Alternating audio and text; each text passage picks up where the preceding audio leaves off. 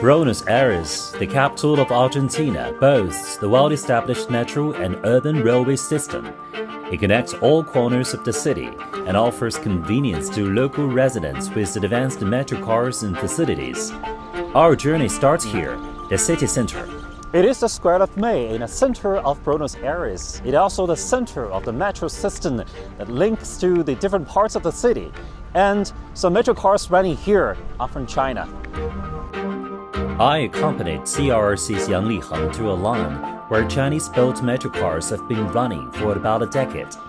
Right now we are facing the Bolivar station, Line E. Subte Buenos Aires is the name of the system, metro system, Peru, and the final station is San Pedrito. Please, after you.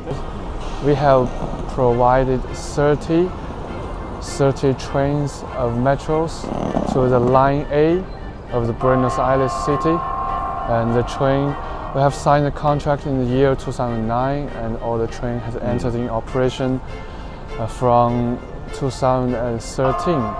So far it has been 10 years in operation, and the performance is very stable. It's a brand new experience. The metro station has distinctive Latin American features, both passing on traditions and embracing the future. And metro cars are familiar with what we see in China. They have every convenience for passengers who commute daily. And now you can see the interior of the train. It's very illuminated with LED, and you have the dynamic map to show you, all the stations, right? It's pretty much like we use in China. Yang says he's proud these metro cars have been serving the city's residents for some 10 years. And he led me to one of the city's biggest railway stations with a very long history. This station is called Retiro in Spanish. It's the central train station of the city of Buenos Aires. Yeah, as you can see, it's very antique and historical. Indeed, it was built in 1915. Here we are at the line of Mitre line. For this line, CRRC has provided more than 700 cars. We call it EMUs. More than 700 cars in this line? Only in this line. Yes. And it's starting with 2013. It's more than 10 years. People can take urban trains from here to other parts of the city for work and travel. And we find many passenger-friendly designs. The new cars, they are improving the accessibility and the relationship with passengers who ride bikes, and not the casual rider who sits and keeps quiet.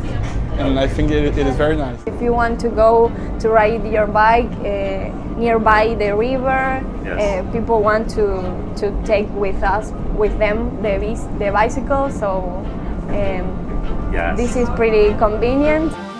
The 700 trains on the line link people to various places. We are over here, we have this place that is called the horse racing places. Here also we have some football clubs, that we have the stadium from River Plate that is very famous.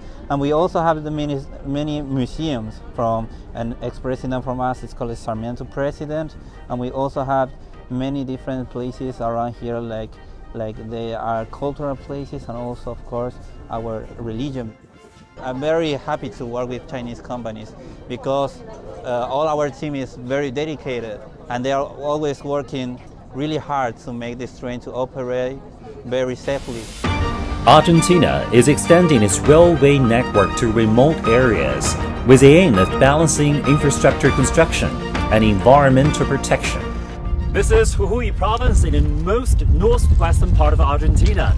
A 42-kilometer-long railway line is being constructed here, and trains from China with lithium battery will be running along this line by the end of this year. In Argentina, the period from November to February is a peak tourist season. And in Jujuy, there is a World Heritage Humahuaca Scenic Area, which is famous for its local culture and beautiful scenery. On this line, passengers will be able to travel at a speed of up to 70 kilometers per hour to get to tourist attractions in an environmentally friendly way. We met project leader Pablo Civera. The idea of using pure battery powertrains was put forward by our governor at the very beginning, but some European companies we contacted at that time said they could not do that. The only company that accepted our idea and brought a plan for us is CRRC. They participated and pushed forward the project and made us surprised. They also made hard efforts to deliver a type of train that's really advanced in the world. The light rail project was signed in May 2022. And in October the same year, the train's design was completed and the manufacturing began. Its appearance and color can blend with the local geographical features. And for the first time, the trains will be powered by lithium iron phosphate batteries, which are known for their long lifespan and safety. Huhui province is rich in lithium, and Chinese companies have helped construction of the solar power station in the region. So in this way, the railway line and new energy trains are the symbol of the green and low-carbon driven strategy for economic development. What CRRC does goes far beyond our expectation. The trains for this project are really important for us. My team and I also went several times to China for their manufacturing. And the trains after assembly are impressive. What CRRC did for this is far more than what they promised and what we expect. The first new energy trains were shipped from China in September this year. Testing will begin once they arrive in Huhui. We just bought 2 trains, but we are going to buy at least 5 more because this is just the first step of the whole project. We are just in the beginning. We have to make this train works that we hope that we have working on at the end of this year. And we have to keep going. We have to keep going to Bolivia. This line takes us to Bolivia. Yes. And to the other line, to the other side on the line, it goes to Buenos Aires. The local developers say they believe this project will enhance quality of life in the region.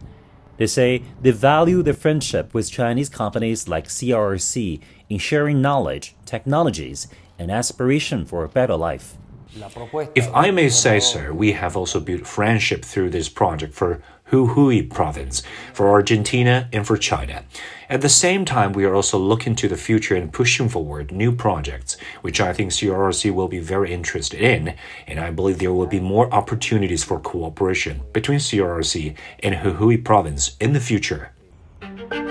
On my journey across Argentina, there are certain to be more stories of cooperation, as well as the impact it's having on local communities, from the cities and towns to remote areas. Zheng Yibing, CGTN in Argentina.